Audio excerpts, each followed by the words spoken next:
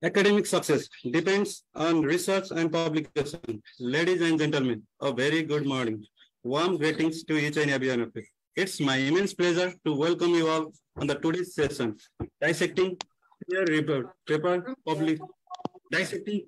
paper publishing process organized by Youth for Conservation and Sustainable Agriculture, YCSA. First of all, I would like to welcome our honorable chief guest, Dr. Ms. Huma Neupane, as our chief guest, Department of Social Science, Agroeconomics. We are truly grateful and fortunate to have you as our honorable chief guest. Similarly, I would like to welcome our valuable research person, Dr. Bijesh Mishra, postdoctoral fellow, Applied Economics, Auburn University. Similarly, I would like to welcome all the participants to the today's session of online lecture. Welcome to the session 3, dissecting peer-reviewed paper publishing process, organized by YCSA. YCSA, a common platform for all the creative minds, was established in 2002 with the motto of Save and Grow. Primarily, this organization works for the overall well-being of students by organizing various seminars, workshops, and helps to boost personal development, leadership development, presentation skills, and so on. Along with time, YCSA bridges the gap between the student and farmer. YCSA mainly work in the 3 fields: agriculture, veterinary, and environment. Objective of this session: to understand the peer-reviewed process, to avoid the Predatory journal, and to connect and empower students to the scientific writing. So, today's session goal is to know the peer-reviewed process. By the end of the session, everyone will be able to understand the peer-reviewed process and avoid Predatory journals. Without any delay, let's start our program by welcoming our honorable chief guest, Assistant Professor Dr. Huma Neupane, Ph.D. for opening remarks. She is not only Assistant Professor of Department of Social Science Agronomics, but Director of Directorate of Research and Publication, IASTU Kritipur, but also Editor-in-Chief in IAS Journal, but also prestigious woman and expert to lead IAS Journal to the next level. For this session, there could not have been any other person than her to educate, to empower, to enhance, to enlighten, and to enrich us. Please welcome Dr. Huma Neupane. Thank you, Navraj. So it's me to continue with. Yes, ma'am, continue. Okay. So thank you for giving such an honor. I don't think myself to be in that place. And very thank you to all my students for recognizing me. And for today's program, this is actually very relevant and very thankful to the organizer today and also the expert today for helping the students to get recognized, to get realized with the peer-reviewed journal and the process, how to get published papers. And also we must be aware about the types of journal we are publishing. I have seen many of my students getting published in the journals which are not recognized by our university. So let's try to publish on index journals. So if you can in a Scopus index, if not, at least in some better index journals. Otherwise, your paper is or your work is going to be all ruined. Your hard work is not going to be recognized anywhere. So, and the first thing is that you cannot publish paper so easily, being in first semester, or I have seen many of our second or third semester students or fourth semester students attempting to publish paper. This is not the time for you to publish paper. This is the time for you to make your base about agriculture studies based on your subject matter, and only then. And one more surprising thing is they are publishing the review papers, which is more difficult than publishing own research paper. So before publishing paper, you must read at least 500 papers, similar related papers. So it's not an easy job. And concerning about IAS journal, also we are again trying to upgrade our journal.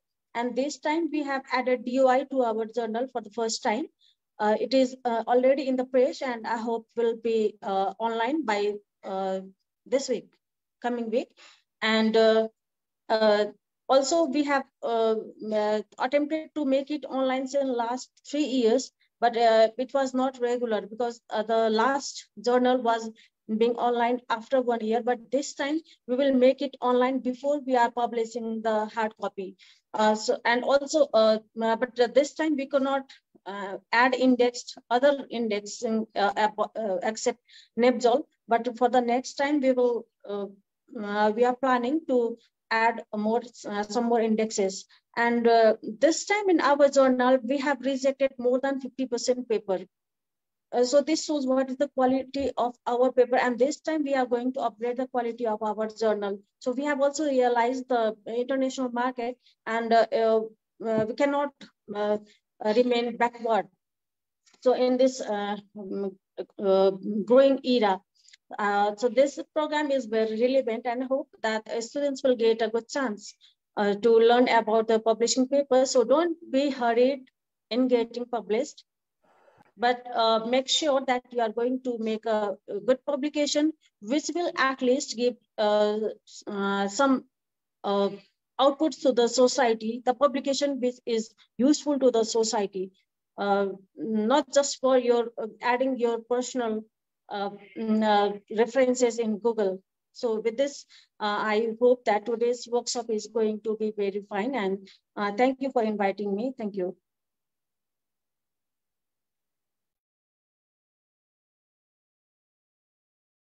Thank you, ma'am, for such an insightful speech. We are truly grateful to have you as our honorable chief guest.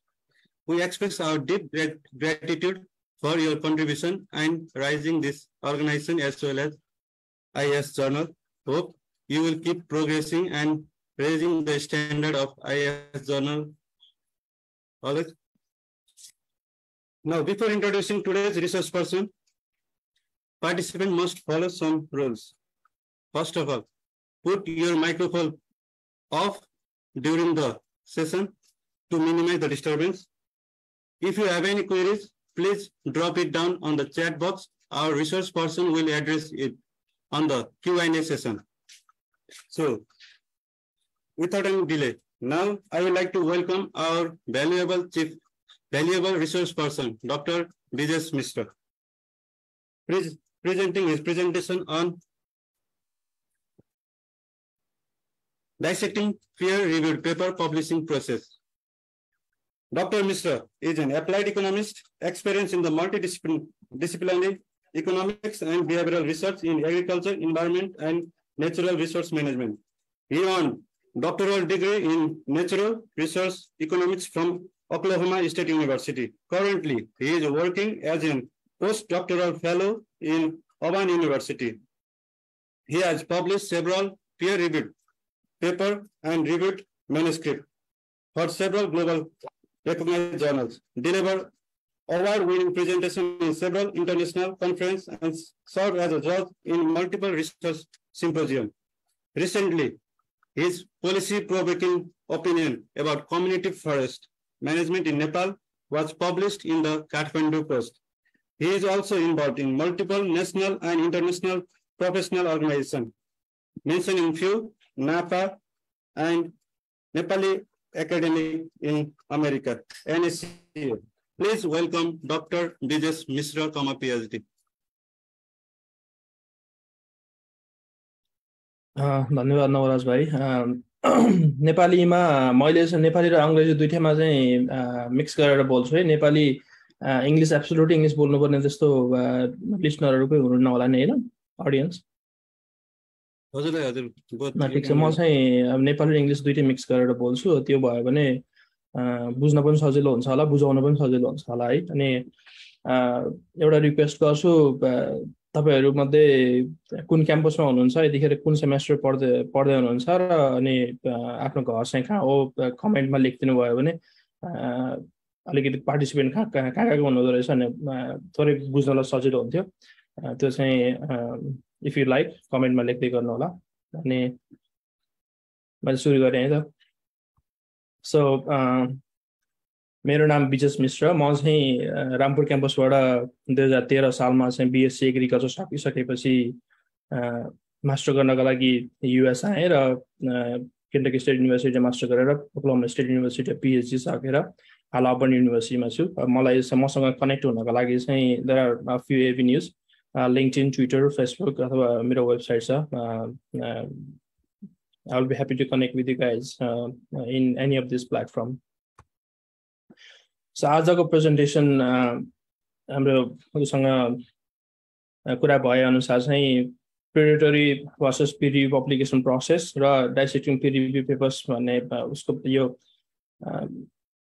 भने यो दुईटा टपिक्समा चाहिँ basically म कुरा गर्दै छु so पहिला हामी predatory versus peer review प्रोसेसमा publication प्रोसेसमा जान्छौं भने दोस्रो चाहिँ अनि डाइसेक्टिङ peer review पेपर्स कसरी चाहिँ peer review पेपर्सहरु पढ्ने भनेर थोरै त्यसको बारेमा चर्चा गर्ने गर्छु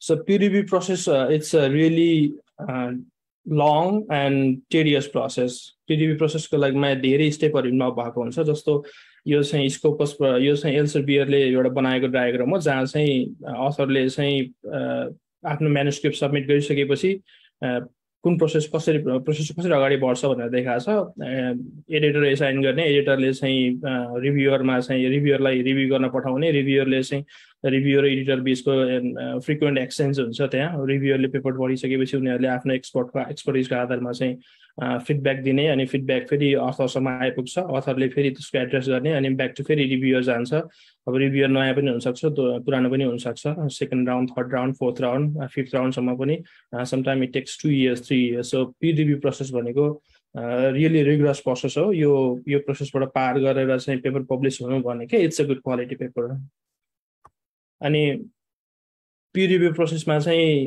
कहिलेकाहीँ के पनि हुन्छ भने आफूले गरेको उनीहरुलाई रिभ्युअरलाई चाहिँ इन्ट्रेस्ट अथवा रिभ्युअरले चाहिँ चाहेको खण्डमा उले चाहिँ कलेक्ट गरेको डेटादेखि लिएर डाटा एनालाइसिस गरेको कोडहरु अनि ल्याबमा चाहिँ आफूले कुनै डाटा कलेक्ट गरेको हार्ड कपी छ भने त्यसको स्क्यान अथवा त्यसको फोटोकपीसम्म पनि माग्न सक्छ भनेको peer review process is a very transparent process it should be a very transparent process अनि प्राय जसो अधिकांश peer review process is free so you don't have to pay a penny or even एक सुका पनि भन्छ नेपालमा 1 रुपैयाँ पनि तिर्नु पर्दैन भन्छ so peer review process totally it's very rigorous scientific review process but it's free so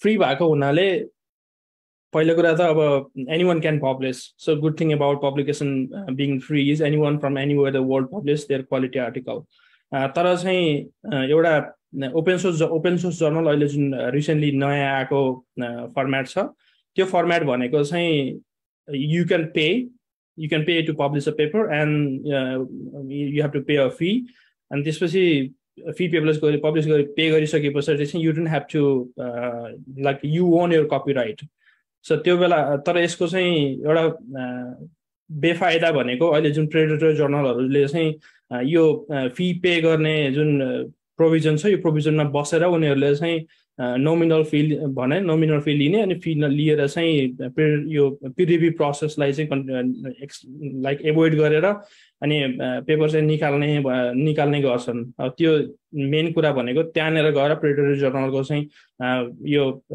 open source जर्नलको अथवा प्रेडेटरी जर्नलले चाहिँ बेफाइदा त्यहाँनेर गएर हो र प्रेडेटरी जर्नल भनेको they don't go through the rigorous peer review process so that's the major part when you publish a paper in peer review journal in predatory journal so predatory process भनेको के हो त भन्दाखेरि चाहिँ asking you to publish their paper अनि कुन फिल्डमा के फिल्डमा भन्ने कुरा खासै त्यति मतलब नगरिकिन अब जर्नलको फोकस कता हो जर्नलले चाहिँ कस्तो खालको पेपरहरू पब्लिश गर्छ त्यहाँको रिभ्युअर कस्तो छ भन्ने कुरा खासै वास्ता नगरिकिन they just care about fee publication fee and they publish any type of article अनि त्यसले चाहिँ कसलाई चाहिँ असर गर्छ त भन्दाखेरि जो चाहिँ नयाँ जो चाहिँ अथरहरू छ जसले चाहिँ आफ्नो पब्लिकेसन पोर्टफोलियोलाई बढाउन चाहेको उनीहरूको पोर्टफोलियोले असर गरे हुन्छ र एउटा प्रेडेटरी पब्लिकेसनको चाहिँ यो ट्र्यापमा फस्ने मेन कारण भनेको चाहिँ fast publishing so pretty much when you pay fee they don't care about anything they don't care about PDB process they don't care about going back and forth with editor author and reviewer you just have to pay a fee and they will publish it so त्यस्तै गरेर यो Matthew 28 or 2020 मा 2022 ले चाहिँ एउटा भर्खर paper publish गरेछ जसमा चाहिँ करेन्ट प्रब्लम इन यो PDB पेपरको प्रेडेटर जर्नलको चाहिँ अहिलेको खास प्रब्लम के छ भनेर यसमा धेरै कुरा डिस्कस गरेको छ मैले माथि लिएको पोइन्टहरु पनि यही पेपरको समरी हो र अहिले रिसेन्ट डेभलपमेन्ट के छ त भन्दा प्रेडेटरी प्रोसेस चाहिँ it's even getting worse because there are like less publication house and same publication house are publishing more than one like there are multiple journals sometime अहिले MDPI को journalहरु हेर्यो भने it's just one word journal and they have like hundreds of journals now people don't even know how to count those their journals and there are several other publication house which just create journal every day and they just keep on creating new journals every day without being any accountable so अहिले चाहिँ देखेको trend भनेको यो recently publish पेपरमा चाहिँ about 55% चाहिँ अथरले at least एउटा paper चाहिँ प्रेडेटर जर्नलमा पब्लिश गरेको रेकर्ड छ भनेपछि you can think about how serious it is र केही समय अगाडि चाहिँ MDPI को जर्नलहरु जुन थियो त्यसलाई चाहिँ यो प्रेडेटर रिपोर्ट्स भन्ने एउटा वेबसाइट छ एउटा अर्गनाइजेसन छ त्यसले चाहिँ उनीहरुको पुरै जर्नललाई चाहिँ प्रेडेटर जर्नल भनेर चाहिँ एसाइन गरेको थियो तर पछाडी MDPI ले त्यसलाई चाहिँ कन्डेम गरेर they wrote an article then after predator reports review their list and they selected they became more selective to list MDPI journal as a predatory journals. So not all MDPI journals are predatory journals now, but still there are lots of MDPI journals that are predatory. So your recent development bhako hunale मैले चाहिँ example को लागि मात्र राखेको. So there is no preference at all for calling anyone predator or not predator. मेरो आफ्नो personal perspective बाट चाहिँ as long as scientific community approves or disapproves it. र अनि प्रेडेटर जर्नलहरुको नेचरमा चाहिँ पहिला 2013 को आर्टिकल हो वर्ल्ड इन्टरनेशनल ग्लोबल जस्तो वर्डहरु जस्तो international journal of world journal of world something अथवा चाहिँ ग्लोबल जर्नल अफ समथिङ भनेर चाहिँ त्यस्तो राख्थ्यो भने उनीहरुले चाहिँ पब्लिशर को हो कोले पब्लिश गरेको छ पब्लिकेसन हाउसको एड्रेस कहाँ हो भन्ने कुराहरु खासै त्यति धेरै दिएको हुन्थेनन् तर अहिले चाहिँ रिसेन्टली यो ट्रेन्ड अलि चेन्ज भएको छ किनभने दे बिकम स्मार्टर सो उनीहरुको पब्लिकेसन प्रोसेस भनेको लगभग उनीहरुको चाहिँ त्यो वेबसाइटहरु हेर्यो भने उनीहरुको त्यो जर्नल सम्बन्धी इन्फर्मेसन हेर्यो भने they don't look different than peer reviewed journals so it's very hard to identify which is predatory journal and which is not त्यस्तै इकोनोमिक्समा चाहिँ एउटा राम्रो आर्टिकल निक्लेको छ यो how to spot डजी academic journals भने सबैसँग यो एसेस नहुनु पनि सक्छ but I will be happy to provide those articles if needed अनि यो अलि अगाडि निक्लेको एउटा चाहिँ के भयो भने प्रेडेटर जर्नल चाहिँ बिस्तारै बढ्दै गर्दाखेरि there were several people who were complaining about what should we consider as a predator journal or which journal should we consider as a predator journal भनेको एउटा डेफिनेसन चाहियो भनेर भन्दाखेरि there was no defined there is no like certain or definite definition of a predator journals त्यसपछि several scientists debated for several hours and they come up with the definition so यो नेचरमा publish भएको एउटा paper छ अब यो अहिले चाहिँ त्यो बेलामा अब प्रेडेटर जर्नलहरु चाहिँ यो लिस्ट हुँदै गर्दाखेरि जस्तो बेलाज लिस्ट भन्ने छ एउटा डिओएजे भन्ने छ कतिपय अवस्थामा बेलाज लिस्टले चाहिँ प्रेडेटरी जर्नल हो भनेको कुराहरू डिओएजेमा पनि रेजिस्टर भएको छ स्कोपसमा पनि रेजिस्टर भएको छ वेब अफ साइन्समा पनि भएको छ कतिपय अवस्थामा डिओएजेले चाहिँ प्रेडेटरी जर्नल होइन भने जर्नलहरू they are like a predator they act like a predatory journals so it's very hard to figure out which are predator and which are not so त्यो बेलामा चाहिँ प्रेडेटरी जर्नल्स को डेफिनेसन डिफाइन गर्नका लागि चाहिँ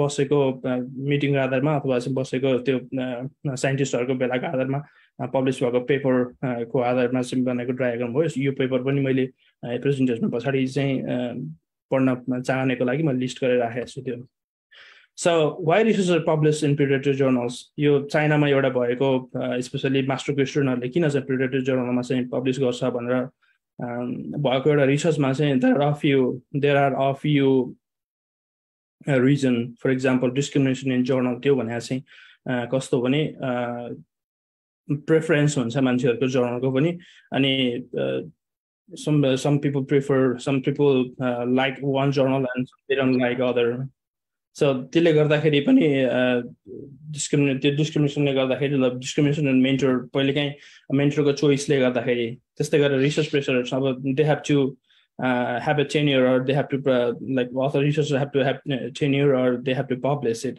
त्यसले गर्दाखेरि पनि अनि प्रोजेक्टको funding sometime they run out of funding त्यस्तै गरेर अब some people think they know everything and they want to publish it हैन त्यो इन्डिभिजुअल सिलेक्सन हुन्छ अनि एकाडेमियामा कहिलेकाहीँ एक्सपेक्टेसनहरु हुन्छ भने कहिलेकाहीँ चाहिँ आउट जनरल एक्सपेक्टेसन पनि हुन्छ सोसाइटीले पनि एक्सपेक्ट गरे हुन्छ के चाहिँ हाउ मच समवन इज पब्लिशिङ भनेर it's always open I so त्यो कारणले गर्दाखेरि चाहिँ मान्छेहरुले usually research are published in predatory journals but यो चाहिँ चाइनामा त नभइकन I think this is a very common globally यो सबैतिर चाहिँ यो एकदमै कमन छ जस्तो लाग्छ मलाई चाहिँ एउटा example how to identify predatory journal भन्ने कुरामा चाहिँ जस्तो यो यसको टाइटल हेरौँ टाइटल हेर्दाखेरि intention of land owners in south central USA towards active management of ecosystem for dear habitat management भनेको छ तर चाहिँ जर्नलको नाम हेर्यो भने journal of infectious disease and microbiology so this gives instant एउटा चाहिँ क्लु किनभने माइक्रोबायोलोजीको कुरा गरिरहेको छ उतापट्टि चाहिँ इकोलोजी अथवा इन्भाइरोमेन्ट अथवा चाहिँ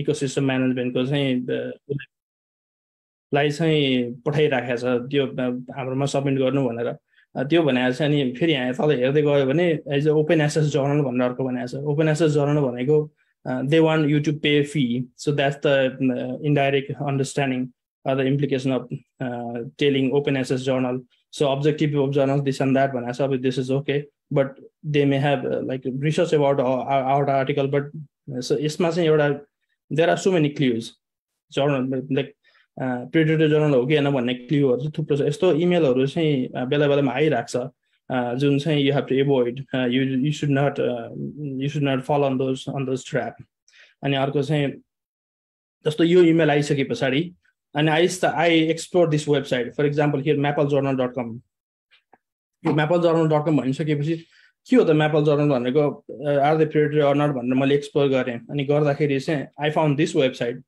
So यो वेबसाइटलाई अलिकति माइनरली हेर्यो भने so they have name Maples here on the left मेरो कर्सर देखाएको छ कि छैन नभए पनि Maples भने यहाँ it's a logo and there are several journals here so यहाँ चाहिँ powered by DOI र Crossref पनि भनेको छ यो राइट बटम कर्नरमा अनि they have all the social media so they have अनि यो left bottom कर्नरमा they have like address phone number all those things so यो हेर्दाखेरि चाहिँ this seems like a genuine journal but you पहिलाको email हेर्यो भने यो इमेल हेर्यो भने you will not say this is a genuine journal so you should not fall on this trap so you have to be careful on this thing त्यसपछि अब कसरी identify गर्ने त भन्दाखेरि अहिले कतिपय क्लुहरु त मैले भनिसके तैपनि यो प्रेडेटरी प्र्याक्टिस रिपोर्ट भन्नेले चाहिँ एउटा रिपोर्ट निकालेको छ केही वर्ष अगाडि जसमा चाहिँ यो चार्ट थियो अब यो चार्टमा डिटेल त म जान्न तर pretty much मैले भनेका कुराहरु चाहिँ यसमा कभर गरेको छ हायर रिस्क देखि which is fraudulent देखि लिएर क्वालिटी जर्नलहरु चाहिँ कस्तो हुन्छ भनेर यसमा चाहिँ यो रिपोर्ट छ this is very important report if someone want to read अनि त्यसपछि मैले लिस्ट गरेका केही इन्ट्रेस्टिङ पेपरहरु जस्तो डार्क साइड अफ पब्लिशिङ अनि बेला 27 what I learn from predatory publishers so these papers, Predatory journal, no definition, no defense. मैले अगाडि चाहिँ डिस्कस गरेको पिक्चर जुन थियो त्यो पिक्चर चाहिँ यो पेपरसँग रिलेटेड छ भने editorial misconduct, the case of online predatory journals. यो पेपरहरु चाहिँ रियली इन्ट्रेस्टिङ, अहिले रिसेन्टली पब्लिश भएको र हाउ predatory journals works भनेर राम्रोसँग डिस्क्राइब गरेको पेपरहरु छ यिनीहरुमा। र यो लास्टको एउटा पेपर चाहिँ अलिकति यसले फरक predatory publicationको फरक पाटोलाई चाहिँ एड्रेस गरेको छ। त्यो भनेको चाहिँ geopolitical dimension revealed by content based analysis of citation। यसले चाहिँ लगभग मैले ठ्याक्कै बिर्सेँ तर धेरै पेपरहरुको साइटेसनलाई चाहिँ एनालाइसिस गरेको छ, जसमा चाहिँ यो प्रेडेटरी पब्लिकेसनको चाहिँ कहाँबाट साइट हुन्छ अनि कुन चाहिँ एरियामा अथवा कुन चाहिँ वर्ल्डको कुन चाहिँ रिजनमा चाहिँ बढी छ भन्ने तरिकाले चाहिँ डिस्कस गरेको छ। अब I would suggest to read this if you understand different perspective of predatory journal publication process। यससँगै अरु थप रिसोर्सहरु अब यो प्रेडेटरी रिपोर्ट्सले भर्खर पब्लिश गरेको जर्नल्स र पब्लिशरहरुको नाम छ विकिपीडिया, अनि selecting a journal for publication भनेको how to avoid predatory journals भन्ने कुरामा चाहिँ वाशिंटन युनिभर्सिटीले चाहिँ एउटा राम्रो तिनीहरुको वेबसाइटमा उनीहरुको वेबसाइटमा इन्फर्मेसनहरु शेयर गरेको छ भने this is why a fake article title कुको puff was accepted by 17 medical journals. So यो पेपरमा चाहिँ के छ भने $500 उनीहरुलाई तिरेपछि यो पेपरमा चाहिँ के भन्छ सबमिट गर्ने बित्तिकै वी एक्सेप्ट योर पेपर अनि त्यसपछि पे $500 फर पब्लिकेसन भनेर चाहिँ उनीहरुले त्यसरी इमेल पठाएको छ के अथरले चाहिँ author didn't publish this but even it doesn't even look like a real paper के। त्यहाँ भित्र आर्टिकल पढ्यो भनेदेखि चाहिँ सबै त्यो रिसर्चको कुरा केही पनि छैन, it's also nonsense in the article. अनि त्यो चाहिँ 70 मेडिकल जर्नल 17वटा मेडिकल जर्नलले एक्सेप्ट गरे। त्यो भने चाहिँ के हो भने it's all predatory, they are all predatory journals. So कतिसम्म चाहिँ वर्स्ट केस सिनारियो छ प्रेडेटरी जर्नल्स भन्ने कुराको। So this is a very good example. And how to target a right journal, यसमा चाहिँ अर्को आर्टिकल छ त्यस्तै गरेर कसरी प्रेडेटरी जर्नलहरु एभोइड गर्ने भन्ने। त्यस्तै रिट्र्याक्सन वाच भनेको चाहिँ त्यस्तै प्रेडेटरी जर्नलहरुलाई चाहिँ रिट्र्याक्ट भएको पेपरहरु भनेको विथड्र भएको पेपरहरु जुन चाहिँ सबमिट भएर एक्सेप्ट भएर this paper is not quality paper भनेर चाहिँ विथड्र भएको पेपरहरु चाहिँ रिट्र्याक्सन वाचले चाहिँ त्यसको बारेमा न्यूजहरु लेख्छ, which is a very good source to know what is the recent development. अनि मैले चाहिँ केही टिप्स एन्ड ट्रिकहरु कम्पाइल गरेर राखेको छु जुन चाहिँ एकाडेमिक रिडिङ, राइटिङ, टिचिङ र प्रेडेटरी जर्नल आइडेन्टिफाई गर्नको लागि सहयोगी हुन्छ। यो कुरा यो पनि हेर्नु होला। So final slide about predatory journal. So conclusion के भने be aware yourself and talk with peers, talk with your friends, talk with your advisors, or talk with other people who have recently published and who have better experience of publishing and publishing in a non-predatory journals. So त्यसको आधारमा धेरै कुरा avoid गर्न सकिन्छ। अनि उनीहरुको transparency publication process भनेको मैले फर्स्ट स्लाइडमा देखाएको आर्टिकल सबमिट गरिसके पछाडी पब्लिश हुँदासम्मको यो रिभ्युअर अनि एडिटर त्यसपछि अथरसँग ब्याक एन्ड फोर्थ चाहिँ हुन्छ हुँदैन, त्यो कुराहरु कसरी छ उनीहरुले कसरी गर्छ भनेर वेबसाइटमा कसरी राखेको छ। वेबसाइटमा चाहिँ ट्रान्सपेरेन्सी राखेको हुन्छ। कहिलेकाहीँ जर्नलको वेबसाइटमा हेर्यो भने डेटादेखि लिएर कोडदेखि लिएर धेरै कुराहरु पाइन्छ। ती कुराहरु चाहिँ you can explore on the website. त्यो भयो भने you will avoid predatory journals अनि almost never pay a fee. So fee paying means it's almost predatory. अब कहिलेकाहीँ पब्लिकेसन प्रोसेसमा एट द इन्डमा गएर चाहिँ फी पनि पब्लिस गरेर ओपन सोर्स गर्न सकिन्छ, तर चाहिँ if someone asks you to pay fee upfront then it's predatory. अनि अल्सो पब्लिसरको बारेमा एडिटर, जर्नल लगायत इन्भल्भ पार्टिजहरुको चाहिँ अथेन्टिसिटीमा चाहिँ को बारेमा रिसर्च गर्नु। र मेन इम्पोर्टेन्ट पोइन्ट भनेको do not Hari. Research takes time, quality research publication takes time, so sometimes it goes more than like 2 or 3 years, so do not hurry. मलाई चाहिँ पब्लिश गर्न छ यिनीहरु गर्नुपर्ने छ म अगाडि बढ्नु पर्ने छ भनेर चाहिँ नआत्तिनु। do quality work and keep quality work, keep doing quality work. So time आएपछि your paper will get a right avenue. And त्यसपछि if someone is inviting you and do not fall for them. So जहिले पनि don't invite me but I will reach to you भनेको जुन जर्नलमा चाहिँ त आफूलाई publish गर्न मन लागेको छ त्यो जर्नलमा चाहिँ म आफै आउँछु म आफै सबमिट गर्छु डोन्ट इन्भाइट मी भन्ने खालको चाहिँ एटिट्युड राख्यो भने त्यसले धेरै कुराहरू चाहिँ धेरै प्रेडेटरी जर्नलहरू एभोइड गर्न सहयोग गर्छ र जाँदा जाँदा यो प्रेडेटरी प्रोसेसको लागि चाहिँ फाइनल थट कहिलेकाहीँ प्रेडेटरी जर्नलमा पब्लिस भएका आर्टिकलहरू निकै राम्रा हुन्छन् so they are really quality work but it's unfortunate that they land there so उनीहरूको यो रिभ्यू प्रोसेस कहिलेकाहीँ यो रिगरस रिभ्यू प्रोसेसलाई चाहिँ एभोइड गरेर चाँडै पब्लिस गर्न खोज्दाखेरि दिस ह्यापन्स सो यो चाहिँ एभोइड गर्नु राम्रो हुन्छ अब यसपछि दोस्रो पार्टमा जाउँ दोस्रो पार्टमा चाहिँ पियर रिभ्युड प्रोसेस पेपर कसरी पढ्ने अथवा चाहिँ पियर रिभ्यू पेपरमा के सेक्सन हुन्छ कस्तो हुन्छ र कसरी चाहिँ त्यसलाई चाहिँ डिकोड गर्ने भन्ने कुरामा जाउँ सो यसमा म एउटा सुरुमा केही कुरा भन्छु यो चाहिँ it may not be concrete like structure भनेको सबै पेपरको स्ट्रक्चर यस्तै नै हुन्छ भन्ने छैन तर मोटामोटी यस्तै नै हुन्छ अब यसलाई चाहिँ लुजली लिन होला अब यो चाहिँ फिल अनुसार पनि फरक पर्छ कहिलेकाहीँ अब जस्तो नेचरहरूमा हेऱ्यो भने इन्ट्रोडक्सन पछि लगभग कन्क्लुजन रिजल्टहरू आउँछ र मेथडहरू लास्टमा गरेर चाहिँ राख्छ अब कहिलेकाहीँ कुनै जर्नलहरूले चाहिँ इन्ट्रोडक्सनमा राख्ने कुराहरू फरक हुन्छ तैपनि यो चाहिँ लुजली एउटा as a beginner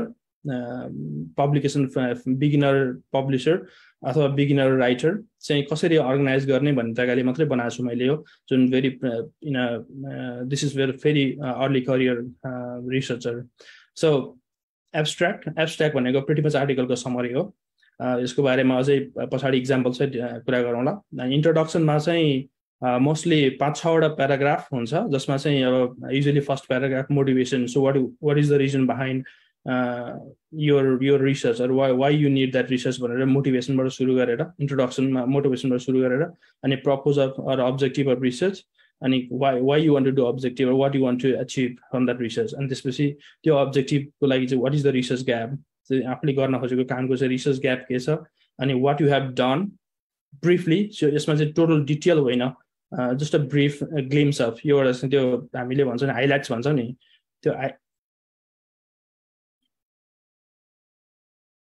okay highlights भने जस्तो के काम गरियो अनि what is the Novelty of your research अनि समरी अफ फाइन्डिङ भनेको अब यो नयाँ अहिले रिसेन्टली चाहिँ नयाँ रिसर्च पेपर लेख्ने एप्रोचमा चाहिँ यो अलिकति ट्रेन्डमा छ अथवा बढ्दो ट्रेन्डमा छ अब कतिपय पुराना पेपरहरूमा यो फर्मेट फलो नगर्न पनि सक्छन् बट रिसेन्टली चाहिँ नयाँ पेपरहरूमा स्पेसली इकोनोमिक्समा चाहिँ यो फर्मेट अलिकति बढी चाहिँ चलनमा छ र मेथड एन्ड मेटेरियल्स अब सबैले मेटेरियल्स लेख्दैनन् मेथड मात्र लेख्छन् र मेथडोलोजी भनेको डिफ्रेन्ट कुरा हो सो युजली मेथडोलोजी चाहिँ I don't suggest to right materials and method is okay अथवा method materials is okay but method मात्र लेख्दा पनि हुन्छ यसमा चाहिँ मेथडोलोजी भने चाहिँ म चाहिँ त्यो चाहिँ रिकमेन्ड गर्दिनँ अब you can Google it meaning होइन अनि त्यसपछि स्टडी एरिया भनेको where you have done research त्यो चाहिँ पनि फिल्ड हेरी फरक पर्छ जुन एउटा अहिले डिस्कस गरौँला इक्जाम्पलमा र डाटा कलेक्सन डाटा एनालाइसिस मेथडभित्र हुने कुराहरू अनि त्यसपछि अब मेथडलाई चाहिँ method followed by result discussion अब result and डिस्कसनमा sometimes they are separate, sometimes they are together. It depends upon author as well. Authorले चाहिँ कहिले अब सेपरेट राख्न खोज्यो भने इट क्यान बी सेपरेट कहिले रिजल्ट बल्की हुन्छ रिजल्ट रिजल्टको बारेमा डिस्कस गरिसकेपछि अनि बाँकी पार्टमा डिस्कसन सेपरेट गर्छ भने कहिलेकाहीँ रिजल्ट डिस्कसन सँगसँगै गर्न पनि सक्छ अब रिजल्ट एन्ड डिस्कसनमा चाहिँ first thing your finding your research finding हुनु पर्यो अनि त्यसपछि other article whether they support your finding or they don't support your finding त्यो दुईटा कुरालाई रिजल्ट एन्ड डिस्कसनमा समेटेको हुन्छ भने कन्क्लुजन यो पनि छोटो बाटो हुन्छ it's very short it's a very overall like the overall स्निपसट of your research अनि त्यसपछि रिसर्चको फाइन्डिङ इम्प्लिकेसनदेखि लिएर रिसर्चको लिमिटेसन के छ के गर्न सकियो के गर्न सकिएन अथवा फ्युचरमा रिकमेन्डेसनहरू केही छ कि त्यो कुराहरू अनि त्यसपछि एनिथिङ अब रिसर्चसँग रिलेटेड कुराहरू जुन कुराहरू इन्ट्रोडक्सन मेथड अथवा चाहिँ रिजल्ट डिस्कसनमा राख्न सकिएन भने यो चाहिँ कन्क्लुजनमा राख्दाखेरि हुन्छ भनेर राख्न सकिन्छ तर त्यो भन्दैमा चाहिँ भयभरको सबै कुराहरू आफूले जानेका सबै कुराहरू कन्क्लुजनमा चाहिँ राख्नु हुँदैन that makes a paper like dumping site जस्तो हुन्छ त्यो पेपरमा चाहिँ इन्फर्मेसन मात्र डम्प गरे जस्तो तर चाहिँ doesn't make sense so conclusion is usually 1-2 प्याराग्राफको हुन्छ तर अब इट डिपेन्ड्स अपन आर्टिकल फेरि कुनै आर्टिकलको चाहिँ रियली लामो कन्क्लुजन पनि हुन्छ मैले 1 पेज 1.5 पेजको पनि आर्टिकल कन्क्लुजन देखेको छु सो इट डिपेन्ड्स अनि इक्जाम्पल हेरौँ इक्जाम्पलमा चाहिँ मेरो आफ्नै 3टा आर्टिकल छ मैले रिसेन्टली पब्लिस गरेको 2023 मा पब्लिस गरेको 2टा आर्टिकल र 2019 मा पब्लिस गरेको एउटा आर्टिकल यो economic return and perceived obstacle to adopt active management in forest grassland transition ecoregion in south central USA यो चाहिँ more like economic type को research छ यसमा चाहिँ अब यो मेरो PhD dissertation को part हो सो यसमा हेरौँ है त अब abstract यो जुन अलि अक्षर सानो भयो let me see if I can zoom it in zoom गर्न मिलेन है तर पनि ठीक छ यो अक्षर सानो भए पनि यो article I think you can find online if you want to really deep dive यो के गरेको छु भने माथि यो मैले जुन हाइलाइट गरेको यो पर्पल कलरमा चाहिँ अथवा यो कलर माथि हाइलाइट गरेकोमा चाहिँ के छ भने motivation why this research is important, why this research is needed भन्ने introduction type को only one line introduction छ and then we estimated the economic return so what we did भन्ने कुरा छ त्यस पछाडीको अर्को लाइट येलो मा चाहिँ लाइट ऑरेन्ज मा चाहिँ अनि त्यो भन्दा तल गएर हेर्यो भने the highest net return was obtained from the treatment भनेको छ भने चाहिँ रिजल्ट को बारेमा डिस्कस गरिरहेछ सो यहाँ इन्ट्रोडक्सन आर्टिकल इन्ट्रोड्युस गर्यो अनि what we did भन्यो अनि रिजल्टको बारेमा चाहिँ डिस्कस गरेछ त्यसपछि पछाडी गएर पोलिसी इम्प्लिकेसन लगायत अरु इम्प्लिकेसनहरुको कुराहरु गरेछ सो एब्स्ट्र्याक्ट भनेको भेरी सर्ट स्वीट and त्यसपछि pretty much snapshot of your article sometimes people just read abstract and they don't read the whole article because आफ्नो फिल्डको चाहिँ छ कि छैन भन्ने कुरा थाहा नभई आफ्नो फिल्डको छ कि छैन अथवा चाहिँ is this article of my interest भनेर चाहिँ फिगर आउट गर्नका लागि people read abstract and abstract मा पढ्दाखेरि चाहिँ त्यो इन्ट्रेस्ट क्याच गरेन भने people just ignore the article so one way to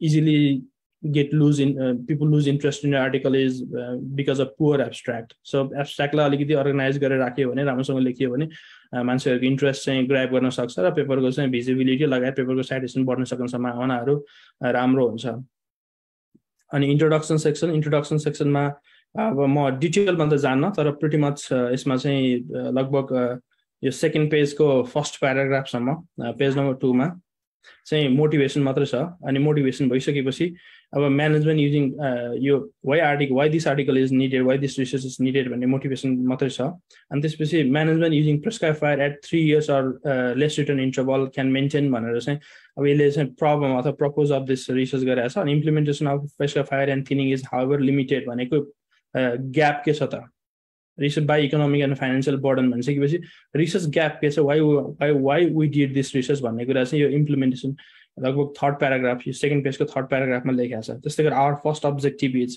clearly भनेको छ क्या you have to convey your what is your objective what is your propose त्यो चाहिँ क्लियरली कन्भे गर्नु पर्यो अनि त्यस्तै गरी this research is specially important भनेको छ why this research is important our study is relevant why our study is relevant and this is the second objective why so given the multiple opportunities it is imperative to explore how landowner manage objective भनिसकेपछि अब यो यसलाई चाहिँ article कसरी लेखेको छ भन्ने कुराले आर्टिकल कसरी पढ्ने भन्ने कुरा पनि बुझिन्छ जस्तो इन्ट्रोडक्सनमा चाहिँ यी कुराहरु हुन्छ भनिसकेपछि चाहिँ आर्टिकल यसरी पढ्नुपर्ने रहेछ यो कुरा चाहिँ यसरी पढ्ने रहेछ भन्ने थाहा हुन्छ अब इन्ट्रोडक्सन अलिकति राम्रो छैन इन्ट्रोडक्सनमा चाहिँ अलिकति क्याची टाइपको अथवा सफिसिएन्ट इन्फर्मेसन छैन भने sometime people just ignore your article so introduction is really important part two keep focus of people in your article यो इन्ट्रोडक्सन सेक्सन पढिसकेपछि मान्छेले चाहिँ मेथड रिजल्टहरु एक्सप्लोर गर्ने कि नगर्ने भन्ने कुरा चाहिँ largely depend upon how clearly you can draft your introduction section र सबभन्दा मेरो एक्सपिरियन्समा one of the toughest thing to do is draft introduction section किनभने मेथड भनेको आफूले गरेको काम हो मेथडबाट आएको रिजल्ट हुन्छ रिजल्ट पनि प्रिटी मच डाटाले जे भने त्यो कुरा लेख्न सजिलो हुन्छ कन्क्लुजन पनि लेख्न सजिलो हुन्छ तर इन्ट्रोडक्सन भनेको चाहिँ you have to motivate so you have to find something new and something like something no one else has done so त्यो कुरा चाहिँ अलिकति च्यालेन्जिङ पार्ट पनि हो र introduction have lots of opportunity to grab attention हैन people इन्ट्रोडक्सनले चाहिँ मान्छेको एटेन्सन ग्राब गर्ने एउटा राम्रो आधार पनि हुनसक्छ। अब यसपछि सेक्सन 2 मा चाहिँ मेथडमा गएँ। मेथडमा चाहिँ मैले यहाँ अझै 2.1 2.1.1 भनेको सेक्सन मेथडभित्र पनि सेक्सन ब्रेक गरेर त्यो भित्र पनि सेक्सन ब्रेक गरिरहेको छु। यसको रिजन के हो भने I have done several works. एउटा पेपरभित्र चाहिँ धेरै कामहरू भएको छ जुन कुराहरूलाई चाहिँ फ्लो गर्नको लागि अथवा मान्छेलाई बुझ्ने गरेर प्रेजेन्ट गर्नको लागि चाहिँ आई हेभ टु ब्रेक दिम इन्टु सेक्सन। जस्तो economic of timber फरेज and dear फरेज भनेको छ, त्यो भनेको चाहिँ। अनि त्यसपछि मैले यसमा चाहिँ फेरि विटलेस फिल्ड डाटा कलेक्टेड भनेको छ, त्यसपछि ट्रिटमेन्टहरूको कुरा गरेको छ यहाँ। अनि data collected from we utilise data collected from 3 control stand भनेको छ। भनेको यो प्रोसेसभित्र मेथडमा चाहिँ डेटा कसरी कलेक्ट गरेको छ, डेटामा चाहिँ के मतलब कुन प्रोसेसबाट के गरेको छ, कसरी डाटा कलेक्ट गरेको छ, कसरी एनालाइसिस गरेको छ, कसरी अर्गनाइज गरेको छ, कसरी क्लिन गरेको छ, कुन टुलहरू युज गरेर एनालाइसिस गर्न, ती कुराहरू हुन्छन्।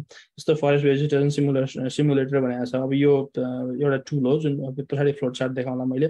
यी कुराहरू भनेको चाहिँ के भने अब डेटा कलेक्सन एनालाइसिसमा चाहिँ mostly what you did. So यो भनेको चाहिँ स्टेप बाई स्टेप।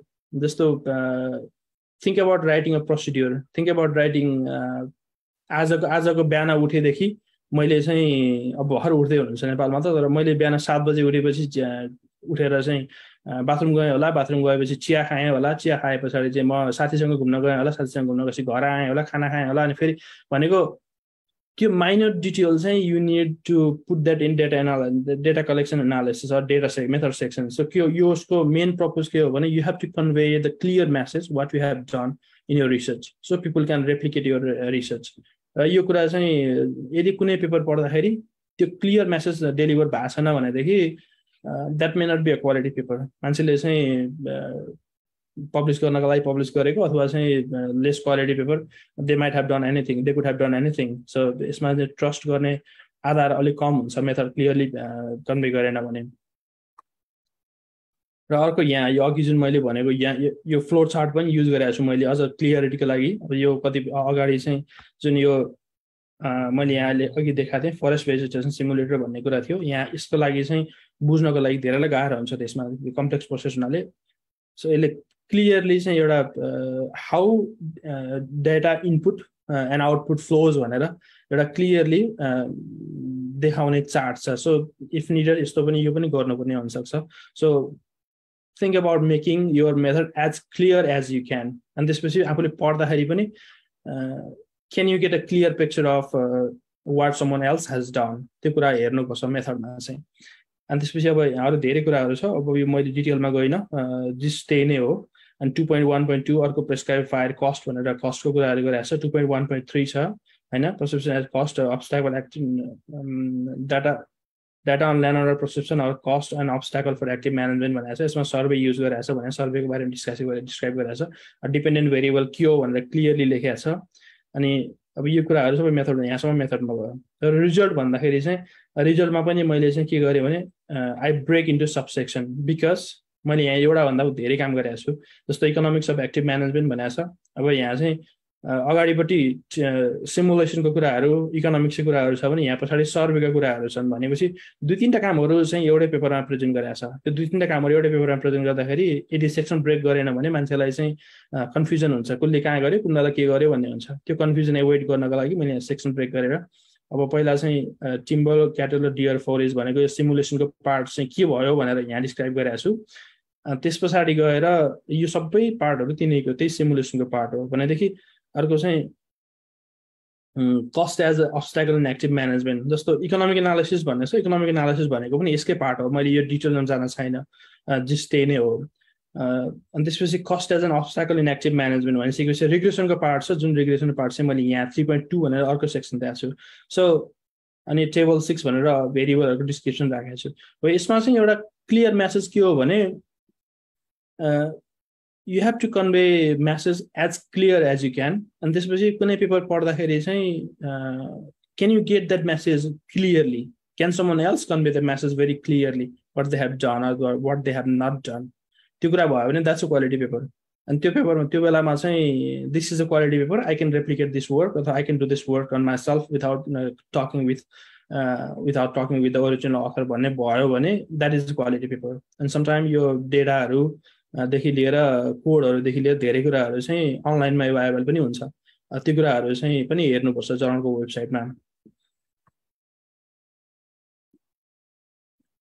अनि अब यदि आफुलाई चाहिँ जस्तो डिस्कसन सेक्सन भने डिस्कसन सेक्सन इज मेरोमा चाहिँ प्रिटी मच लङ छ जस्तो एक पेज भन्दा बढी छ discussion section because I have done त्यो यसमा यो पेपरमा धेरै कामहरु भएको छ धेरै कामहरु भइसकेपछि प्रत्येक धेरै रिजल्टहरु छ र यो ग्रीनमा हाइलाइट गरेको प्रत्येक रिजल्टहरु हेर्यो भने धेरै रिजल्टहरु छ जसलाई चाहिँ डिस्क्राइब गर्नको लागि it takes some time it takes some space हैन त्यो डिस्कसन चाहिँ मोर देन अ पेज एक पेज 1.5 पेज सम्मको डिस्कसन छ र कन्क्लुजन इट्स भेरी सर्ट किनभने you are concluding your research so conclusion भनेको चाहिँ प्रिटी मच आफूले अरु कसैलाई भन्दाखेरि मुखले भन्दाखेरि मैले यो काम गरे मैले यो भेटाएँ भनेर टकिङ पोइन्ट जस्तो बनाउनु पर्छ कन्क्लुजन चाहिँ सो त्यो भयो भने के भने it's a discussion it's a way to discuss with people कहिलेकाहीँ चाहिँ मान्छेलाई गएर भरभरली चाहिँ मेरो बारे रिसर्चको बारेमा भन्दाखेरि चाहिँ केही कुरा भन्न सक्ने जे कुरा भनिन्छ त्यो कुरा चाहिँ लगभग कन्क्लुजनमा समेटिन्छ भनेको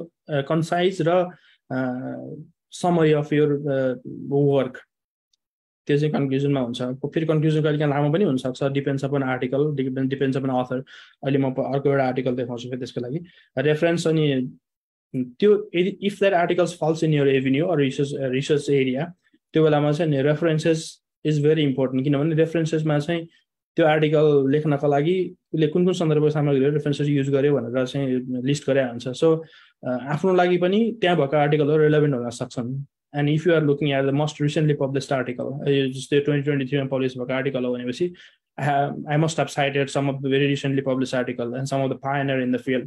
So at the time, it's very like Google ma gera search garnu अथवा चाहिँ अन्त कतै गएर सर्च गर्नु भन्दा आर्टिकलको चाहिँ रेफरेन्स हेर्यो भने it's a lot easier to get reference article for your own article. Okay? So reference section is all very important. अब सेकेन्ड आर्टिकल हेरौँ सेकेन्ड आर्टिकल सेम एक्सपेरिमेन्ट हो अघि डिस्कस गरेको तर यसमा चाहिँ यो मोटिभेसन अथवा इन्ट्रोडक्सनको फर्स्ट एब्स्ट्र्याक्टको मोटिभेसन पार्ट अलिकति लामो छ त्यसपछि वाट वी डिड भन्ने कुरा राखेको छ अनि त्यसपछि उसको रिजल्ट छ अनि पोलिसी इम्प्लिकेसन छ so it's same thing abstract pretty much एब्स्ट्र्याक्टको चाहिँ अहिले स्ट्यान्डर्ड फर्मेट यही नै हो अब यसमा मैले पुरा आर्टिकलमा गइनँ तर अनि यो चाहिँ एक्सपेरिमेन्टल अघिको इकोनोमिक्स थियो यो चाहिँ एक्सपेरिमेन्ट गर्ने फिल्ड एक्सपेरिमेन्ट गर्नेहरू ट्रिटमेन्ट अनि एप्लिकेसनसँग चाहिँ सम्बन्धित छ त्यो हुनाले मैले यो आर्टिकल देखाएँ यो आर्टिकलमा चाहिँ अब जस्तो यहाँ ट्रिटमेन्ट हेऱ्यो भने यहाँ HNT1 HT HNT1 HT2 HT3 भन्ने छ यिनीहरू भनेको डिफ्रेन्ट ट्रिटमेन्टहरू अब यो आर्टिकलका त्यति अहिलेको यो सेसनका त्यति रिलेभेन्ट छैन तर के चाहिँ बुझौँ भने ट्रिटमेन्ट्सहरू यो बायोलोजिकल रिसर्च अथवा more like a field experiment based paper भयो हुनाले उहाँहरूलाई चाहिँ यो पेपर पढ्नको लागि कसरी पढ्ने भन्ने कुरा अलिकति सहज हुन्छ थाहा हुन्छ र यसमा मैले मेन फोकस गर्न खोजेको यो चार्ट हो यो दुईटा चार्ट पेज नम्बर 4 मा भएको दुईटा चार्ट छ जुन यसमा चाहिँ ए बी र सी जुन लेटरहरू छ त्यसको अर्थ के हो त भन्दाखेरि ए लेटर ए भएको अथवा जुन यो ए भएको चाहिँ ट्रिटमेन्टहरू सेम भन्ने बुझ्यो र बी भएको ट्रिटमेन्टहरू सेम सी भनेको सेम हो यिनीहरूको statistical they are not different तर चाहिँ ए र बी स्ट्याटिस्टिकल डिफरेन्ट हुन्छ ए र बी र सी स्ट्याटिस्टिकल डिफरेन्ट हुन्छ र ए र सी स्ट्याटिस्टिकली डिफरेन्ट हुन्छ भनेर यो कसैले देखाएको छ कि छैन यो chart but if you have seen this chart and if you don't know what are these ABCs later so that's the meaning है मैले यो खासमा यो अरु अनि अर्को कुरा पनि देखाउन चाहन्छु डाटा एनालाइसिसमा चाहिँ यहाँ कुन सफ्टवेयर युज गरेछ प्रोक मिक्स्ड भन्ने मेथड युज गरेछ प्रोसिड्युर युज गरेछ त्यो भनिसकेपछि लगभग स्ट्यान्डर्ड प्रोसिड्युर हुन्छ बायोलोजिकलमा चाहिँ अब यो डाटा एनालाइसिस स्ट्यान्डर्ड प्रोसिड्युर हुनाले गर्दाखेरि अर्को इकोनोमिक एनालिसिस सिमुलेसन अथवा चाहिँ अर्को सर्वेहरुमा जस्तो चाहिँ अलिकति कम्प्लेक्स एनालिसिसको हुँदैन र प्रिटी मच प्रोक मिक्स्ड भनिसकेपछि स्यासमा गरे भनिसकेपछि त्यो प्रोसिड्युर लगभग बुझिन्छ त्यो हुनाले गर्दाखेरि स्ट्यान्डर्ड प्रोसिड्युर हुनाले गर्दाखेरि कहिलेकाहीँ त्यति धेरै मेथडमा चाहिँ लेख्या हुँदैन मान्छेहरूले यो भयो अब यसपछि जस्तो यसको डिस्कसन यसको चाहिँ रिजल्ट सेक्सन भइहाल्यो रिजल्ट सेक्सनमा धेरै मैले गइन डिस्कसन सेक्सन यसको अलिकति लामो छ यसको हेरौँ है त यो मेरो भन्दा पनि यो अलि लामो छ यसको डिस्कसन भन्दा पनि यसो गरौँ अब डिस्कसन सेक्सन अलि सरी स्किप भयो डिस्कसन सेक्सन निकै लामो छ यसको अझै लामो छ किनभने यसको अझै बढी कुराहरु प्रेजेन्ट गर्नुपर्ने छ they have pictures they have table and all those things र कन्क्लुजन पनि मेरो भन्दा अलिकति अघिको पेपर भन्दा अघि डिस्कस गरेको पेपर भन्दा अलिकति लामो छ अब because they have he has done so many works and यहाँ चाहिँ धेरै जस्तो धेरै प्लान्टहरुसँग छ धेरै क्रपहरुसँग चाहिँ भएको हुनाले गर्दाखेरि अब crude protein versus different crops त्यो भयो हुनाले डिस्कसन पनि अलिक कन्क्लुजन पनि अलिकति लामो छ र same thing with the references मैले पनि स्किप गरेँ अहिले र अर्को थर्डमा चाहिँ यो पनि एक्सपेरिमेन्ट फिल्ड एक्सपेरिमेन्टकै पेपर हो र यसमा चाहिँ त्यो अघि एबीसी यदि तपाईहरुले बुझ्नु भएन भने यसमा अझ क्लियरली डिफाइन गरेको छ यो सेकेन्ड पार्टमा जाउँ सेकेन्ड पार्टमा गइसकेपछि यो फिगर नम्बर 3 को ए मा हेर्दाखेरि ए अनि बी बी देख्नु भएको छ सी सी र डी छ यो भनिसकेपछि लगभग सी को लेभल हेर्नु हो भने लगभग सी उस्तै उस्तै देखिन्छ बी पनि उस्तै उस्तै छ डी पनि उस्तै उस्तै छ भनेको same thing same logic same letters are similar statistically similar and different letters are statistically different same logic use हो भाषा यो चार्टमा पनि है अनि यो पढ्ने कुरा त प्रिटी मच त्यही नै हो यसमा अनि जस्तो यसमा अझ यो अझ क्लियरली यहाँ देखाएको भनेको फिगर नम्बर 4 मा हेर्नुभयो भने ए छ सुरुमा अनि एबी छ सबै अनि त्यसपछि बी छ अनि you can see the direction कसरी स्लोप भइराखेको छ भने so this shows how the gradient is significantly different ए भन्दा एबी भन्दा बी चाहिँ कसरी डिफरेन्ट छ भनेर दिस इज मोर क्लियर त्यस्तै गरेर अर्को फिगर 5 को चाहिँ ए अझै कम्प्लेक्स छ if you want to go do more challenging task एलाई चाहिँ एक्सप्लोर गर्न सक्नुहुन्छ बट म अहिले त्यो जान्न बी पनि लगभग च्यालेन्जिङ बी पनि अहिले म जान्न तर पनि प्रिटी मच सेम लजिक हो तर सी मा हेरौँ है त फिगर 5 को सी मा हेर्यो भने सबैमा ए मात्रै छ बिकज यो मिन लाइनको वरिपरि सबै यो बारहरु मिन लाइनको वरिपरि मात्रै छ मिन लाइन भन्दा तलमाथि छैन भनेको they are not statistical significant they have only one letter यो लजिक हो अब यो यति भएपछि प्रिटी मच अब अघि दुईटा यो तीनटा आर्टिकल मा डिस्कस गरेको कुराहरुलाई कम्बाइन गर्यो भने कसरी आर्टिकल कसरी पढ्ने कसरी लेख्ने भन्ने कुराहरु चाहिँ लगभग एउटा clear picture rough clear picture आउँछ अनि जाँदा जाँदै केही सजेसनहरु चाहिँ अब if you want to search article Google scholar एसएसआरएन web of science Scopus research square लगायतहरु थुप्रो वेबसाइटहरु छन् र एग्रिकनको लागि चाहिँ एग्रिकन सर्च रिफेक्ट यो दुईटा चाहिँ अलिकति मोर पपुलर छ if you want to look at it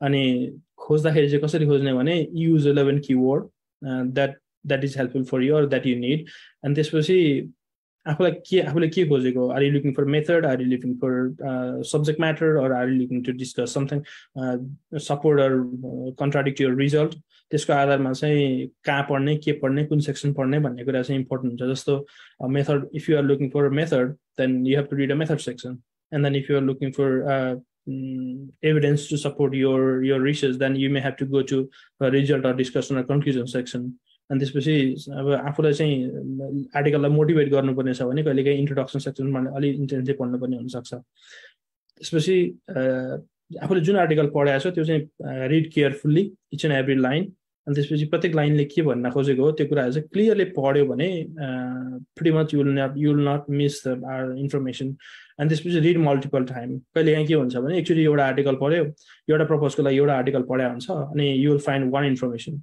and then again if you go back to the same article and read it again then you will find another information when you are looking for another context so कहिलेकाहीँ त्यो एउटै ठाउँमा पनि फरक कन्टेक्स्टबाट चाहिँ एउटै article analysis गर्न सकिन्छ त्यही भएर read multiple time multiple lines अनि त्यसपछि read carefully so that's the key to read article यति नै हो अब अहिले चाहिँ अब या आम ओपन फर क्वेसन्स अब अरु चाहिँ फर्दर के छ अनि let's discuss let's talk अनि अब I'll be happy to answer any questions if you have. Thank you so much for insightful, inspiring, and crystal clear explanation. We are truly grateful for your valuable presence and time. Your content, we are so absorbed in your content. It's an honor to learn from you. Now, without any delay, I would like to go to the next round, Q&A session. If you have any question, please ask to our resource person he will address it immediately. धेरैजना पक्ले भएबाटै हुँदो रहेछ हैन? हजुर दाइ. So मैले can you help me question को लागि चाहिँ मैले यहाँ क्वेशनहरु चाहिँ कतिपय देखे कतिपय देखाएको छैन, हेर्दै छु म क्वेशन चाहिँ.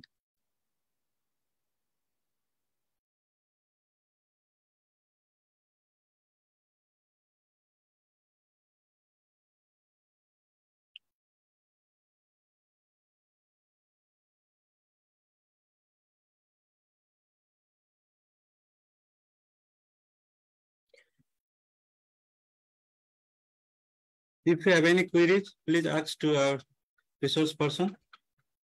There is no any question in chat box. Chat box मा मैले देखिन खासै क्वेशनहरु पनि. हामीले अब्जर्भ गरेको कुरा चाहिँ आर्टिकलमा राख्न मिल्छ कि नाइ सर भनेको. अब्जर्भ गरेको भन्नाले कस्तो अब्जर्भ गरेको, जस्तो मिल्न सक्छ. अब डिपेन्ड्स. कहिलेकाहीँ कन्भर्सेसनहरु पनि you can write, you can put.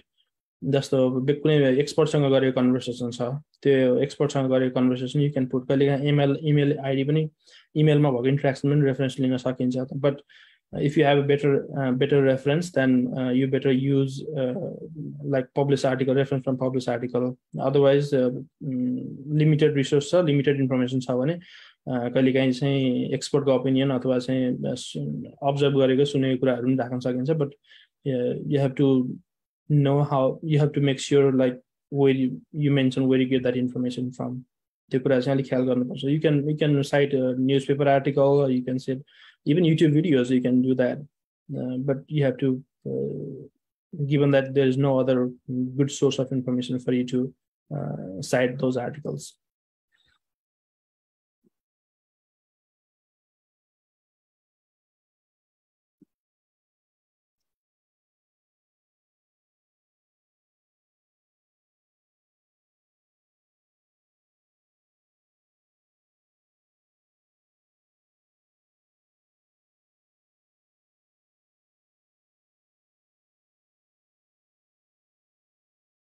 Sir नमस्कार.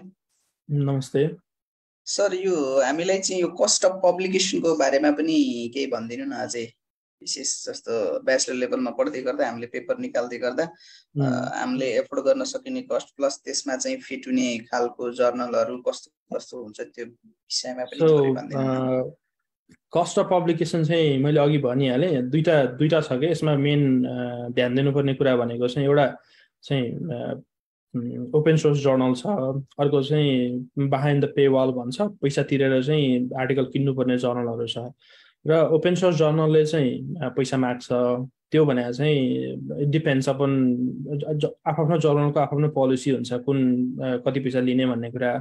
तर usually if it is quality article, if you are doing quality research, there are so many journals that doesn't ask any fee. जस्तो मैले अहिले प्रेजेन्ट गरेको पेपरहरु कुनैलाई पनि पैसा तिरेर पब्लिश गरेको होइन. So first thing, maintain a good quality paper, good quality research. अनि त्यो भइसकेपछि almost never pay for publication. कहिले पनि यदि आर्टिकल राम्रो छ, आर्टिकल क्वालिटीको छ, अथवा you have of course research गर्दाखेरि दुःख गरिन्छ. दुःख गरिसकेपछि राम्रोसँग well articulated, well informative article छ भने पे गर्न सामान्यतया पर्दैन, unless you want to publish in a open source journal. त्यो कुरा हो.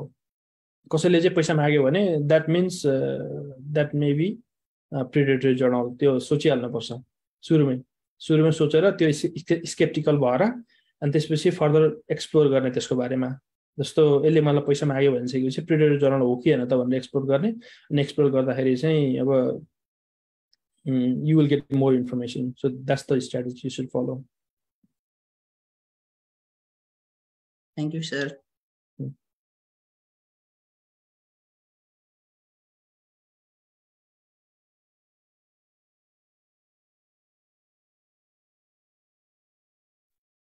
नमस्ते सर. नमस्ते सर, मेरो प्रश्न चाहिँ के छ भन्दाखेरि जस्तै हामीले रिसर्च आर्टिकल पब्लिस गर्दाखेरि जस्तै के हुन्छ भन्दाखेरि कुनै पनि एउटा रिसर्च गर्दाखेरि चाहिँ हामीले आफूले केही न केही भनौँ न एउटा आफूप्रतिको त्यहाँ केही न केही स्टोरी हुन्छ। जस्तै हामीले रिसर्च पब्लिस गर्दाखेरि चाहिँ अब कुनै कुरा हामीले भोगिरहेको हुन्छौँ होइन, अनि त्यो चाहिँ अब अरूले नभएको नि, त्यसै गरी एउटा केही नयाँपन ल्याऊँ भनेर हामीले रिसर्च गरिन्छ होइन।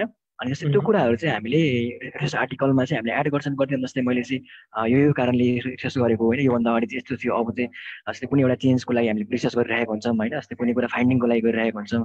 त्यस्तोमा चाहिँ हामीले आफ्नो सर्ट भनौँ न एउटा त्यहाँप्रति स्टोरी राखिन्छ कि राखिन्न आर्टिकलमा।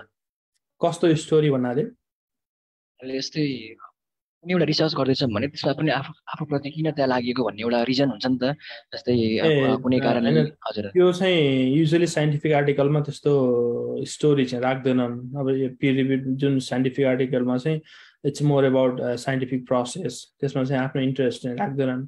तर त्यसको एभिन्यू पनि छ फेरि अरू त्यस्तो खालको, जस्तो अब नेचरमा अथवा साइन्समा हेऱ्यो, तिमीहरूले त्यो वेबसाइटमा हेऱ्यो भने त्यहाँ चाहिँ sometime how tough it is to became a researcher भनेर धेरैले आफ्नो पर्सनल एक्सपिरियन्सहरू पनि राखेको हुन्छ, सेयर गरेर हुन्छ। So there are other avenue where you can share those kind of experience. If you have really good, if you can really well deliver or well write your like your experience. तर चाहिँ scientific आर्टिकलमा usually त्यो राखिँदैन। त्यो personal experience भनेको र scientific article भनेको फरक कुरा हो। Thank you sir.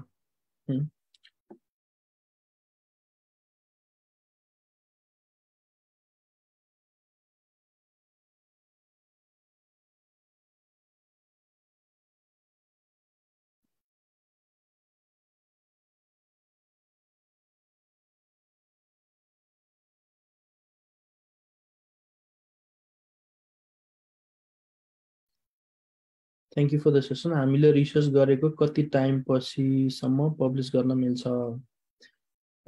This is good question. कति टाइम पछिसम्म भन्नाले अब डु नट डिले। अब तर चाहिँ धेरै ढिलो गर्दाखेरि पनि कहिलेकाहीँ आर्टिकलको रेलेभेन्सी सकिन सक्छ। तर युजली 4-5 इयर्स, अब कतिपय अवस्थामा मैले चाहिँ 8-9 वर्ष लागेर गरेको रिसर्च पनि देखाएको छु। जस्तो 2013मा स्टार्ट गरेको एउटा आर्टिकल, एउटा रिसर्च 2023सम्म पनि पब्लिस नभएको रेकर्डहरू पनि सम्म पनि पब्लिस गर्दै गयो, अथवा चाहिँ स्टिल त्यो पब्लिकेसन प्रोसेसमा गइराखेको पनि देखाएको छु मैले। सो ठ्याक्कै यति नै वर्ष भनेर मसँग एन्सर त छैन, तर चाहिँ try to publish as quick as you can. तर त्यो भन्दैमा हतार गर्ने चाहिँ होइन। फेरि पहिला आफ्नो काममा चाहिँ कन्फिडेन्स भइसके पछाडि अनि देन पब्लिस इट। सो आफूले पब्लिस गरेको र आफूले काम गरेको कामको चाहिँ अनरसिप लिन सक्ने, मैले काम यो काम गरे हो, यो काम चाहिँ मैले सही गरेको छु भन्ने खालको आफूसँग त्यो कन्फिडेन्स भएपछि, त्यो अनरसिप लिन सक्ने कन्फिडेन्स आए पछाडि चाहिँ don't delay for your publication. मेरो चाहिँ त्यो हुन्छ सजेसन।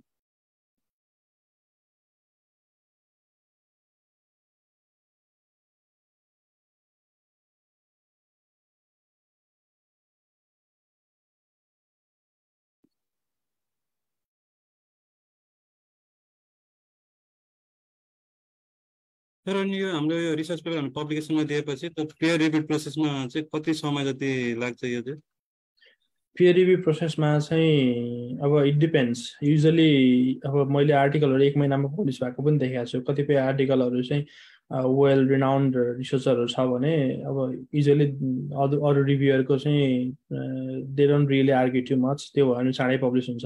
तर अर्ली करियर हुँदाखेरि अब new researcher, new publisher, new रिसर्चरहरूको चाहिँ सामान्यतया अब 2 महिना 3 महिनादेखि लिएर 2 महिना 4 महिना 4 महिनादेखि लिएर 1 वर्षसम्म पनि लागेको पनि देखाएको छु। अब त्यो इट्स रियली डिपेन्ड्स कति how well return your article is भन्ने कुराले चाहिँ, अथवा how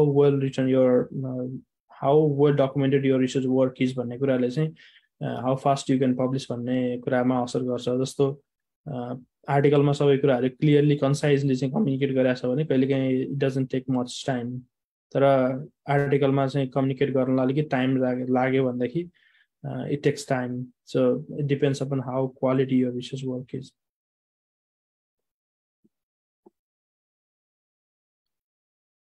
thank you.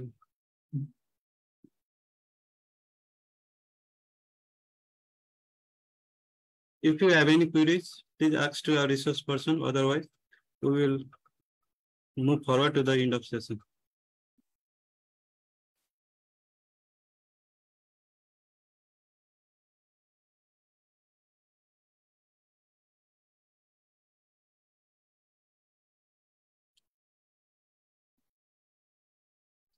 Sir, actually, I'm a little bit confused about predatory process. Okay. Can you please review in 2 minutes? So predatory process भनेको चाहिँ के हो भने मेन कुरा भनेको सो अघि मैले मेन कुरा भनेको चाहिँ you have to think about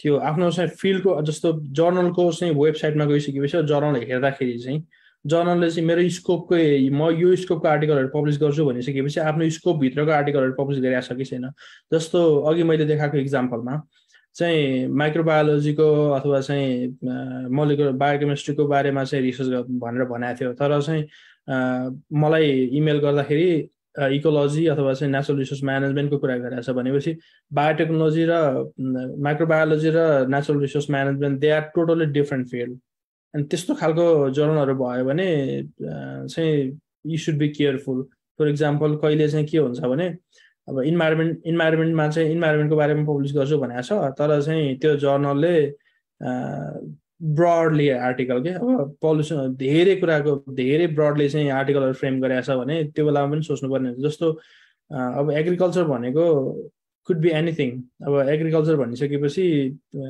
इन्टोमोलोजी प्याथोलोजीदेखि लिएर इकोनोमिक्सदेखि लिएर सोसियोलोजीदेखि लिएर धेरै कुराहरू हुन्छ अनि त्यो त्यस्तो ब्रोडर फोकसहरू छ भने त्यो बेलामा चाहिँ अब जर्नल चाहिँ अथेन्टिक नहुन सक्छ किनभने त्यो त्यति ब्रोड फोकस गर्न त गाह्रो छ एउटा जर्नल सबैतिर भ्याउँदैन सो त्यस्तो त्यस्तो प्रोसेसहरू हेर्नुपर्छ क्या अनि के भने अनि is it एक्सिङ for you to pay or not सुरुमा अथवा चाहिँ यो पब्लिकेसन प्रोसेस गर्दाखेरि चाहिँ यति पे गर म पब्लिस गर्छु भनेर कहिलेकाहीँ के भन्छ भने म 2 हप्तामा 4 हप्तामा पब्लिस गरिदिन्छु भन्छ तर यति पे गर भन्छ अनि त्यो 2 हप्तामा 4 हप्तामा भनेको चाहिँ इट्स नट द्याट इजी के अब किनभने एउटा मान्छेले के गर्छ सामान्यतया पेपर सबमिट गर्नलाई चाहिँ सबमिट गरिसकेपछि एडिटर भट्टान जानु पर्यो रिभ्युअर भट्टान जानु पर्यो रिभ्युअरले चाहिँ पेपर रिभ्यू गर्नलाई 1 हप्ता 2 हप्ता 1 महिना अझै टाइम लगाउँछ भनेपछि रिभ्युअरसँग त्यो टाइम रिभ्युअरसँग बस्नु पर्यो रिभ्युअरबाट फिडब्याक आउनु पर्यो फेरि रिभ्युअरबाट फिडब्याक आइसकेपछि अथरले त्यो फिडब्याक एड्रेस गर्नु पर्यो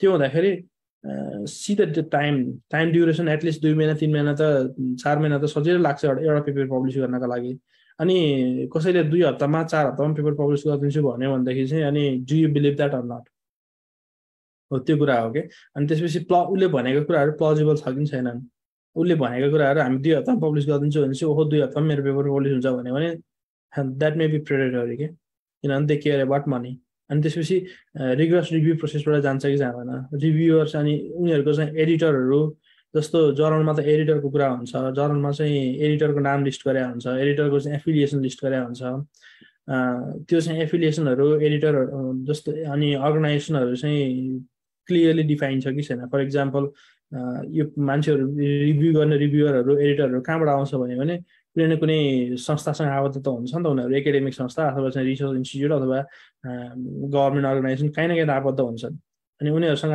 त्यो आबद्धता छ कि छैन छ भनेदेखि चाहिँ अनि त्यो रियल इन्फर्मेसन हो कि होइन फेरि त्यस्तो कुराहरू चाहिँ धेरै क्रस इन्फर्मेसनहरू छ जुन कुरा चाहिँ भेरिफाई गर्न सकिन्छ क्या सो त्यो कुरा हो अब त्यो चाहिँ आफूले हेर्नुपर्छ अनि कतिपय कुराहरू फेरि यतिकै क्लियर पनि हुँदैन sometime you have to talk with your senior researchers अब कसै न कसैको अन्डरमा बसेर रिसर्च गरिन्छ जस्तो प्रोफेसरहरूको अन्डरमा बसेर गरिन्छ अथवा अरू कोही होला आफ्नो फिल्डमा एक्सपर्टहरू उनीहरूलाई चाहिँ उनीहरूसँग पनि कन्सल्ट गर्ने त्यो गर्यो भने you can avoid this type of inconsistency अथवा predatory journals thank you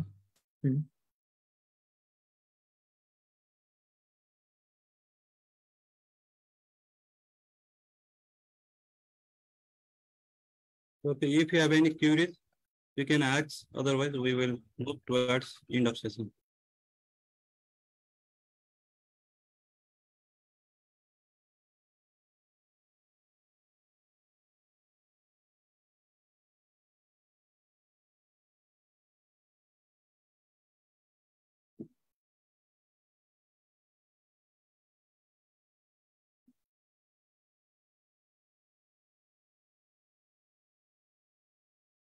Are you mute? Are you talking or?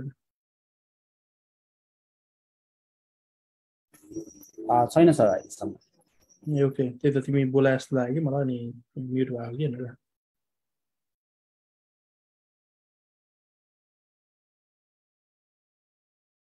Thank you so much, Bijesh Mishra sir, for such an insightful, inspiring session. We are truly grateful to have you on this platform. On the behalf of the organizing team, we express our deep gratitude for all the participants, presenter, and our honorable chief guest. Hope you have learned about how to dissect a research paper, how to publish a paper through peer-reviewed process, and how to avoid predator journals. In an upcoming days, we will organize such a productive program as well. We offer our sincere thanks to each and every participant for your valuable presence and time. Now, I would like to welcome our President Tilak Ram Bhusal to end this session. It's me, Navraj Dawade, Senior Vice President of YCSA. Thank you. Navraj भाइ धन्यवाद र यो session organise गरेर यो मेरो इन्फर्मेसनहरू लगायत मैले जानेको केही कुरा सेयर गर्नलाई चाहिँ मौका दिएकोमा समग्र टिमलाई चाहिँ धन्यवाद दिन चाहन्छु। अनि I will be happy to collaborate or do this type of work in the future as well if you are interested. So just be in touch, and thank you for having me. Thank you so much. Thank you, sir. Thank you, sir, for the session.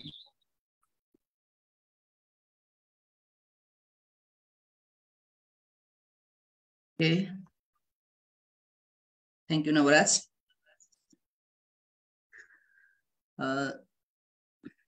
नमस्ते सम्पूर्णमा, म तिलक राम भुसाल। आज हामीले ethics in research and पब्लिकेसनको सेसनमा डाइसेक्टिङ peer reviewed paper publishing process अन्तर्गत विभिन्न कुराहरू सिक्यौं। Youth for conservation and sustainable agriculture YCSA पक्लिवाले विशेष गरी हामी विद्यार्थी भएर काम गर्दै गर्दाखेरि रिसर्च र पब्लिकेसनको बारेमा के कुरा जान्नुपर्छ भनेर ethics in research and publication भनेर हामीले सेसन आयोजना गरेका थियौं। यसमा सेसन 1, सेसन 2, सेसन 3 सँगसँगै हामीले रिसर्च र पब्लिकेसनको बारेमा बेसिक कुराहरू सिक्यौं। आज चाहिँ विशेष गरी predator journal, quality of paper को बारेमा विशेष कुरा सिक्यौं। पेपर कस्तो हुनुपर्छ, क्वालिटी कस्तो मेन्टेन गर्नुपर्छ पेपरलाई, साथसाथै हामीले प्रेडेटर जर्नल कसरी चिन्ने भन्ने कुरा सिक्यौं। यो हाम्रो लागि एकदमै इम्पोर्टेन्ट हुन्छ। हामी अब 8 सेमिस्टरमा छौं, हाम्रो लागि यो प्रोग्राम त एकदमै बेनिफिशियल थियो। हामीले आज धेरै कुरा सिक्यौं। आजको कार्यक्रममा आउनुभएका चिफ गेस्ट डाक्टर हुमा Neupane, डाइरेक्टोरेट of research and publication IASTU Kirtipur, एकदमै उहाँ चाहिँ हाम्रो YCSA को एडभाइजर पनि हुनुहुन्छ। उहाँलाई विशेष धन्यवाद दिन चाहन्छु। साथसाथै आजको हाम्रो रिसर्च पर्सन बिजेश मिश्र PhD, post doctoral fellow applied economics open university, सरले आज हामीलाई महत्त्वपूर्ण समय दिनुभयो र धेरै कुरा सिकाउनु भयो। यसरी नै हामी भविष्यमा पनि सरसँग जोडिनेछौँ र धेरै कुराहरू सिक्नेछौँ। यस्तै हाम्रो सिनियर्स एन्ड एडभाइजर मेरो पर्सनल मेन्टर मिस्टर ललित विशी पनि आउनुभएको थियो, अहिले उहाँ निस्किसक्नु भयो, उहाँलाई पनि धेरै धेरै धन्यवाद दिन चाहन्छु। यस्तै आजको कार्यक्रम कोअर्डिनेट गरेर आजको कार्यक्रम ल्याउनुपर्छ संस्थामा भनेर कोअर्डिनेटर रूपमा काम गर्नुभएका यस संस्थाका सिनियर भाइस प्रेसिडेन्ट नवराज दवाडीलाई पनि धेरै धेरै धन्यवाद दिन चाहन्छु। साथै सम्पूर्ण पार्टिसिपेन्टहरू आजको कार्यक्रम ग्रान्ड गराइदिनु भयो, सम्पूर्णलाई धेरै धेरै धन्यवाद। बिजेश मिश्र sir, thank you sir, very very grateful.